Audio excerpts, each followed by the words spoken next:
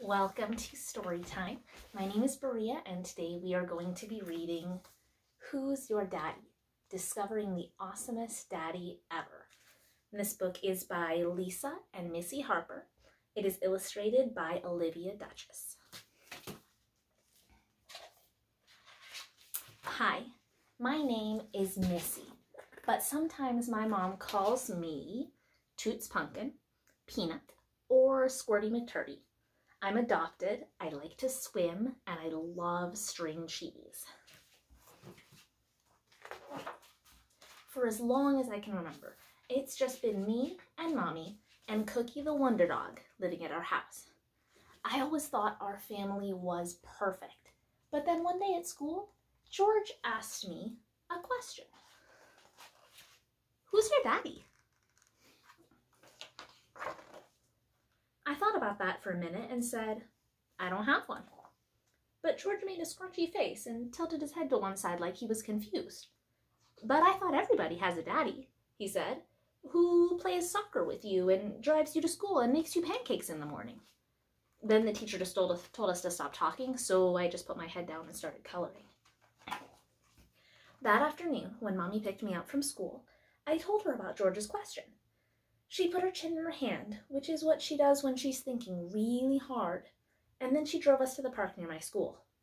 When we reached the pond, she turned around and said, "Come here, baby," and she let me sit in her lap. After she played with my hair for a few minutes, which makes me feel safe and happy and sleepy all at the same time, she said, "Honey, you actually do have a daddy, and his name is Daddy God. He knew you before you were born, and he loves you more than all the stars in the sky." I thought about that on the way to the grocery store. Then I asked Mommy, if God is my daddy, how come he doesn't drive me to school or teach me to play soccer or make pancakes with me like George's daddy? She responded, "Well, sweetie, Daddy God is invisible, so we can't see him the way that we can see human daddies with skin on. And even though Daddy God doesn't drive a car or coach soccer or make pancakes, he did create the whole wide world. And he is always with you, and he will never ever leave you and never ever stop loving you." When we got to the grocery store, I had lots of questions. Is God everyone's daddy? I asked while putting mangoes, my favorite fruit ever, into our cart. Yes, she said, but some people don't know he's their heavenly father yet.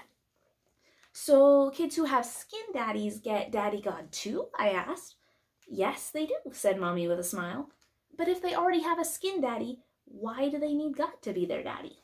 I wondered out loud while skipping down the aisle. Even though skin daddies are wonderful, Toots, they can't be perfect like Daddy God. Remember how I was impatient with you the other night and I apologized for raising my voice? Well, skin mommies and daddies make mistakes sometimes. Plus, see that skin daddy over there? He's a soldier, and sometimes soldiers have to go far, far away to work and don't get to come home for a long time. I thought and thought about skin daddies and Daddy God all the way home. It was definitely going to take a while to figure out this whole dad thing. By the time that we got home, I had another question. Mommy, do skin daddies who go away always come back? I could tell it was what Mommy called a whopper of a question, because she tilted her head to one side just like George did when I told him I didn't have a daddy. Then she stopped putting away the groceries and she said, "Come here, Pumpkin," and she led me out to the front porch.